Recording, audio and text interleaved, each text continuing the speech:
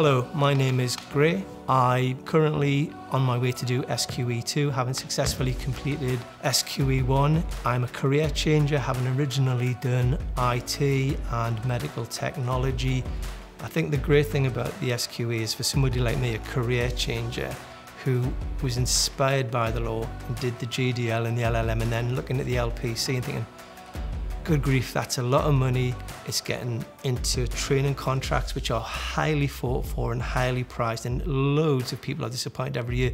The SQE, by the very structure, you do SQE1, you've got your 4 exams and your theory, you do SQE2, you've got your advocacy and small written exams, and then you've got 2 years of qualifying work experience, which means that anybody who applies themselves and who's ambitious enough can be a solicitor, and to me that's great. It opens it up to career changers, to people who aren't necessarily dyed-in-the-wool legal theorists, or anybody who wants to excel in the field of law.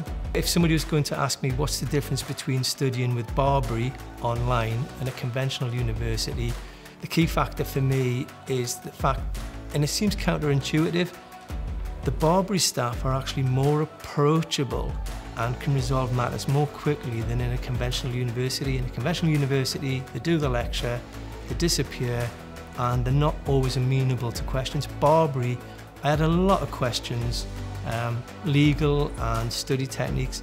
I never waited more than 24 hours for an answer, and even though I prefixed the things with, this might sound like a stupid question, everybody was very open and supportive in how quickly they got back to you and explained it in detail. If anybody would ask me, SQE or LPC, the answer would be SQE, because it's more practically orientated and it's more open, it's more approaching, and it's more applicable to real life. When I heard that Barbary were going to provide the SQE in the UK, it was a no-brainer for me. Why not go for somebody who's got years of experience of presenting the US bar exam and who basically achieve a higher result for their students? So I went with it and I have no regrets. My name is Gray and this is my Barbary story.